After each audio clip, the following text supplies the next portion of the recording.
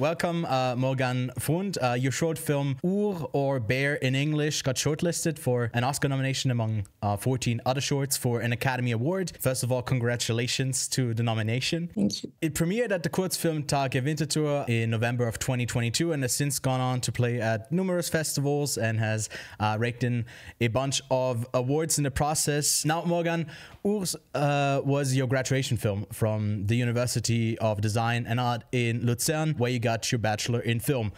Can you tell us how this project came to be? Yes. So it started as I was in first year, because Urs, the protagonist, he was looking for someone to edit a film with his footage of bear that he had shot in Canada and Russia. And at the time, I was like really interested in animal documentaries. So I responded, but I wasn't sure in which context I wanted to do this project. So we were in contact and we're talking about this bear film for 2 years. And then I decided to make it my graduation project. And I started actually digitizing the tapes of material. And that's how I discovered that he had not only filmed bears, but also women without them knowing or agreeing. So that's when I decided to change the subject of a film and to make it more about a conversation about the male gaze. And it's a really raw look into that male gaze that we usually don't really have a reference point to. It's something that we can kind of attribute to a certain maybe style in a film, like you did in your most recent short film that also played at the Kurzfilmtage earlier in at the end of 2023. And I feel like you're really onto something there to visualize and actually bring to the forefront something that is so hard to talk about. Yeah, what's the reference here?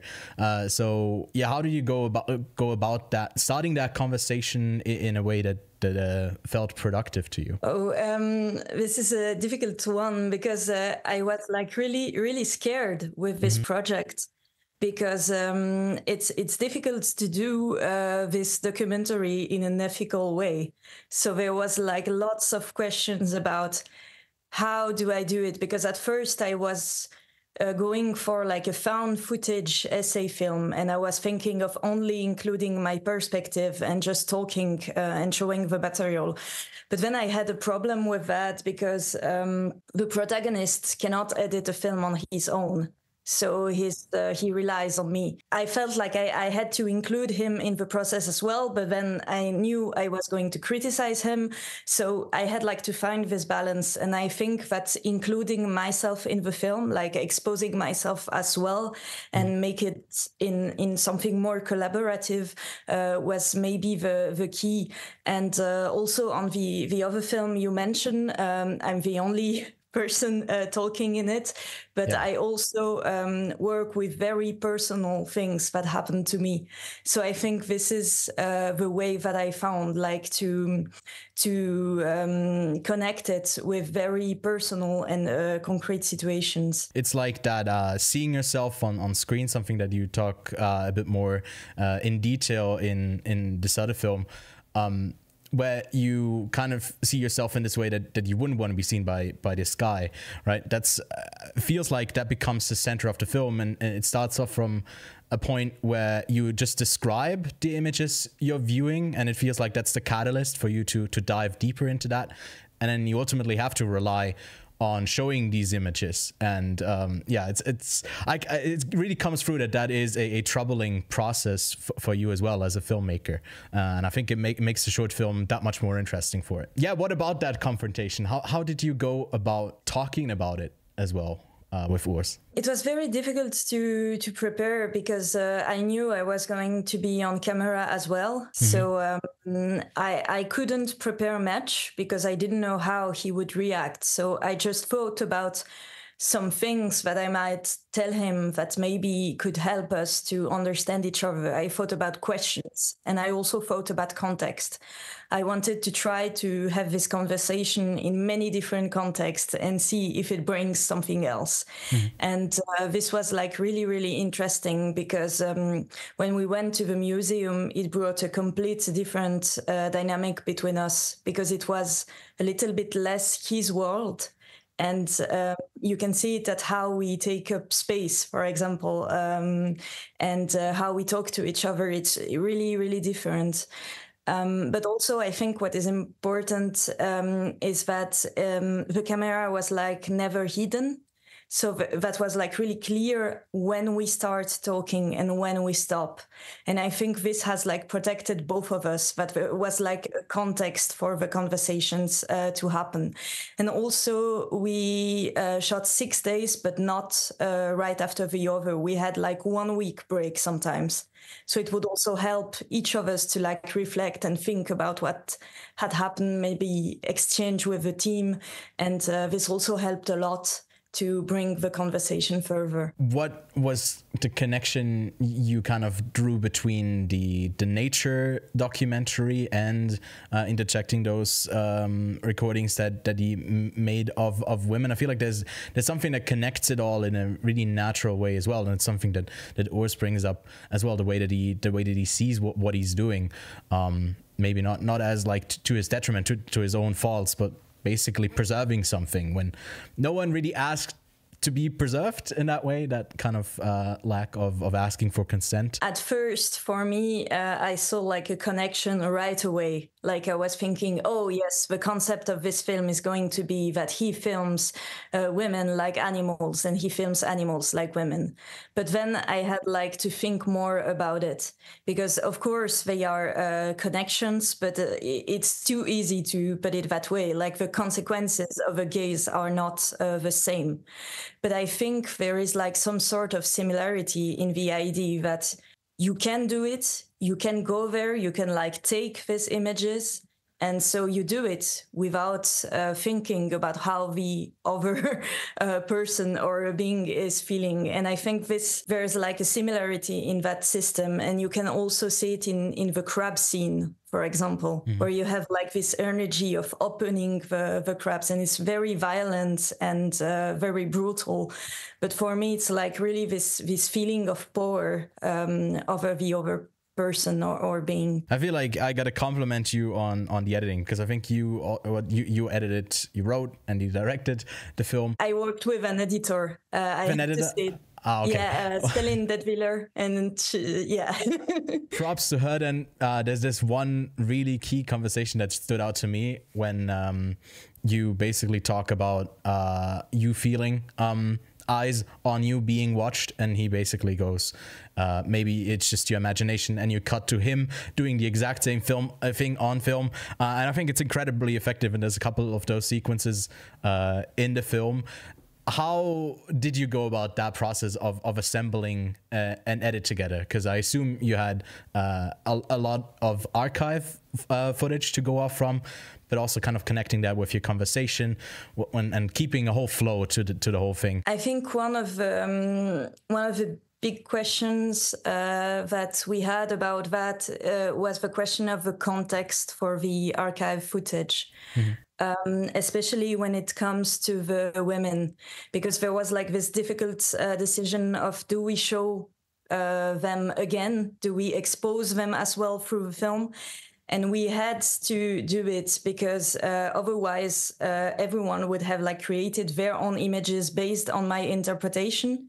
So they would have like to believe me and trust me 100%, and this didn't really work. But also I wanted the audience to have the possibility to make this work themselves, like to actively deconstruct the images.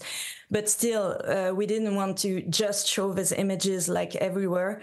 And we wanted like to give them a power or a voice in a way. And you mentioned this moment where Urs is saying me that it's my imagination. At first, in a rough cut, I was answering him something. And I was like trying to justify myself and all that. But then a feedback came to like just cut my answer and let the footage answer instead.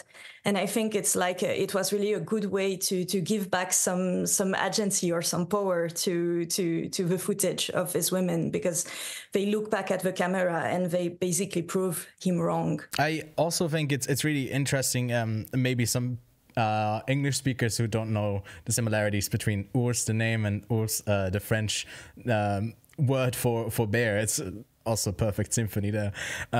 Great title choice.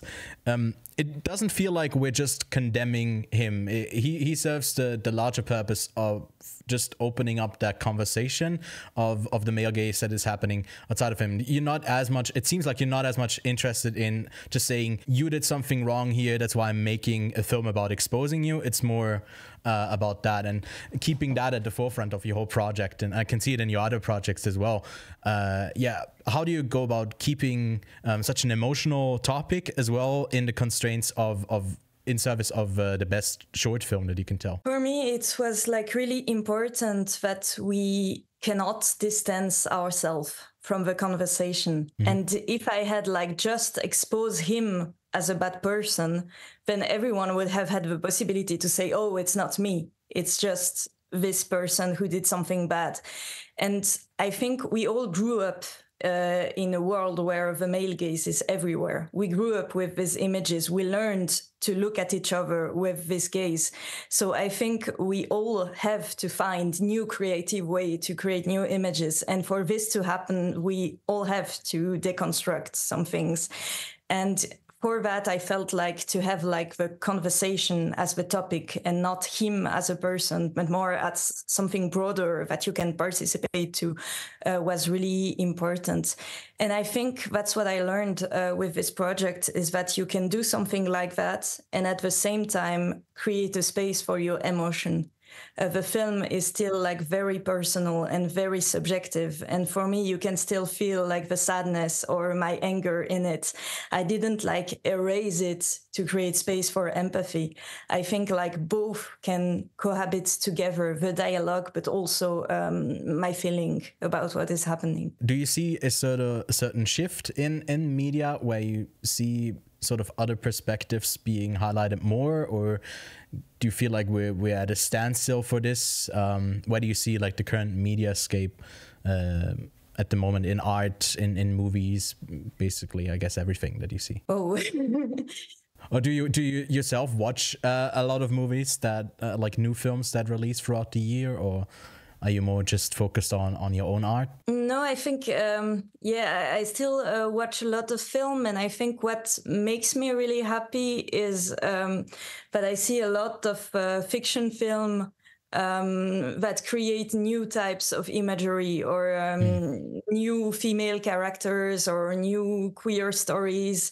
And that makes me actually really optimistic and joyful, because I think deconstruction can be a joyful and creative process.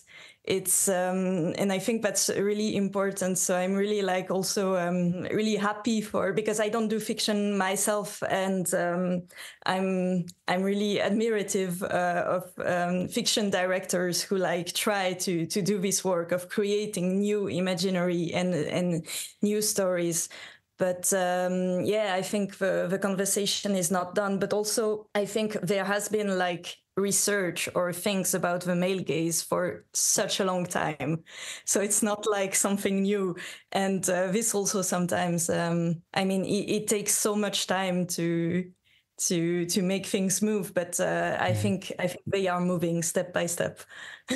Yeah, I think Urs has an interesting take on it when you are in the art museum, and he points out, this one could be by women because there's just a garden and it looks like vivid colors, and there's no one really in it. It really showcases the non-understanding of a view outside of the male gaze. It's not a reduction, it's ultimately like additive in a sense of for art. And I feel like we are definitely at a point where hopefully we get to see more of that. Did you have like it could be a non-fiction film as well that you really liked that you saw recently? Several. It would be like difficult to choose, but hey, we on the Quiet On Set podcast, we love to shout out as many movies as we can. So if you want to, you can just let us know. But it's actually like quite obvious, I think. But for me, like Céline Sciamma's film are a good example. Yeah. And also very recently I've seen Past Lives, and